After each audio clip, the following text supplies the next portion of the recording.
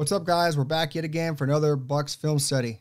Today will be the 7th pick, Mr. Irrelevant himself, Grant Stuard. You can see it there, pick number 259.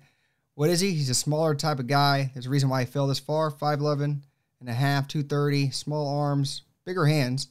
But what does he bring to the table, Plus? What is he most likely to do? Special teams. I mean, he's going to be a force, I believe, on the special teams unit. He's a guy that, like you said, nonstop motor.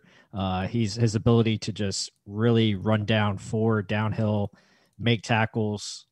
So I think special teams is where it's going to be his strength, but not saying he can't be a decent linebacker, especially on early downs in the run game, as we're going to show here. His ability to block shed and get upfield is pretty impressive. Again, middle of your screen, he just takes on blockers and he's going to be able to, make the tackles. So tackling is definitely a strength. So I think that's why, special teams really suits him well. Yeah, because he's going to have to get down on the field quick in a hurry and then be able to get rid of these blocks to get in on the tackle. So I like his effort here. I mean, he's literally just pushing up on the arms of the offensive lineman here to shed him off. I mean, he's going to be smaller than everyone on the field, especially any defensive lineman or offensive lineman. So he's got to use his leverage, his smarts to evade these guys. And he's quick enough to evade the bigger dudes. I mean, you can see this guy pulling over here. He's going to come in to block him, just sheds him right across, makes a tackle. So he's quick enough, and he's also strong enough if there's a smaller blocker coming after him. Correct? Right. And it's, that's how he's going to have to win at the next level. He's going to have to be smart. He's going to have to be quick, fast, and be able to have good technique so he can get off of these blockers coming at him and being able to get in the backfield and make tackles like this.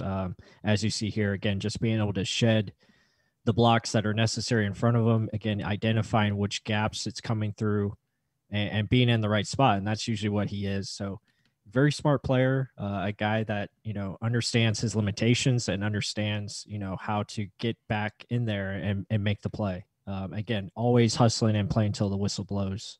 Yeah, he's like a Tasmanian devil. Let's be honest about that. And the hair, I love it. I mean, Buck fans are going to fall in love with that thing.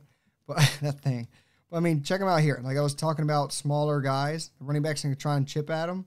He just literally tosses him aside. Like a little Olay there, letting the bull go past him and just makes the tackle right there. I mean, hustle is part of his game, a big part of his game. He doesn't stop, like you said, goes to the whistle blows, sometimes goes even after it. But, hell, he's going to want to make the team somehow, and it's going to be on special teams. But here it's just more showing his speed. Tackle's going to try and come out, chip him. He reads it, quickly gets out of the way, finds the man, makes a tackle. He does have a nose for the ball. Let's give him that, too. So, either way, I mean, check this out. Watch him. He knows the ball carrier is getting it. He has two avenues he can go to. He can actually go right up the middle here or he go outside. So he even delays his little hitch in his giddy up there and then gets to the outside.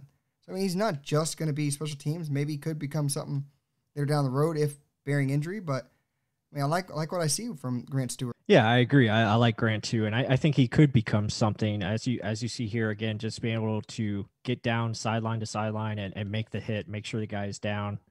So he's always running to the football. As you see here, I like the little shoulder into 65, get the clear and then get after the running back and make sure you finish the play. Now, as we see here, this just shows his drive and effort. Watch here. He's going to stand 13 up and really drive him back. I mean, look at that. Never quit. Whistle hasn't been blown yet. And then he's going to drive him to the ground. So as you see, his teammates love him.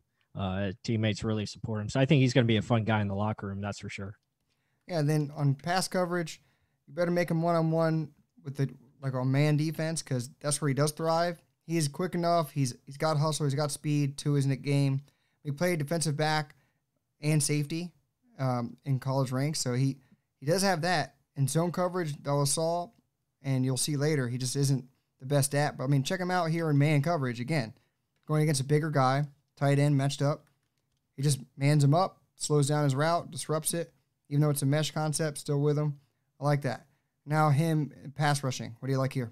Blitzing. Yeah, again, it suits his strength, which is downhill. Coming, after the quarterback, as you're going to see here, just, coming in like a loose cannon as he jumps over the running back and then picks up the football there, takes it to the house. So he is aware, of his situation and aware of what's going on around him. So he has that nose for the football, like you said earlier. And I like this here, just fighting through traffic and then making the hit as the quarterback has nowhere to go. again, fighting off blockers, getting around to the outside and then finishing. And that's a finish right there. Quarterback has no business holding that ball that long. He deserved what he got. But yeah, Grant right there, getting excited. Gotta love it. Again, just blitzing in, and he makes that quarterback pay if he holds on to the ball too long. If he holds on to it a little second longer, he gets a sack. But either way, shoulder right to that chest, not going up to the head like that as well. Let's not get too many flags here, guys. And then I really like this. Like how many men he has to avoid to get to the quarterback. Kind of sheds a tight end, kind of finds his way inside to get to the quarterback. I mean, look at the little cut inside. Boom. Like it. What do you see? Yeah, I like it too. I mean, again, it's his ability to see, diagnose, okay, this guy's going that way. I'm going to cut inside and just being able to see it before it happens. So that shows good awareness and good vision to, take the right angles to make the play. Now here you can see like sometimes his size can be a hindrance, but again, he's still going to fight and play till the whistle blows. But 67 has a good grasp of him. He struggles here to get off the block, but then eventually he gets off of it and he makes sure he finishes. That's for sure. Out of bounds there. Now in coverage, like I was touching on, zone coverage is not his thing. I mean, you see this guy coming right across your face. He's gonna go behind you. You think you'd feel that happening behind you. He's still looking at the quarterback. Just realizes, holy crap, there's a guy there, and then there's nothing but open space for that guy to run into. Yeah, he probably should have done better. You see his hustle there, makes a tackle after the play, so you got to like that. That's probably where he's going to be, let's be honest. He's a special teams player based on size. He just doesn't match up well if he were to be a starter, so special teams, you got to make it here. Other than that, what else do you see him as? Yeah, I agree with your assessment. I think to start off his career, he's definitely going to be a special teams player, and he could be a very good one at that, and there's nothing wrong with that at the next level.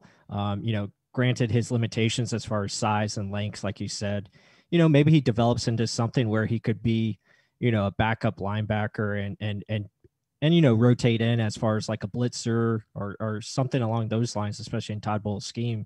But guys, I hope you enjoyed this content. Hopefully you enjoyed the video. Be sure to give us a like and also subscribe if you haven't. Comment down below what you think of Grant Stuard at the next level and what do you think he could become for the Tampa Bay Buccaneers.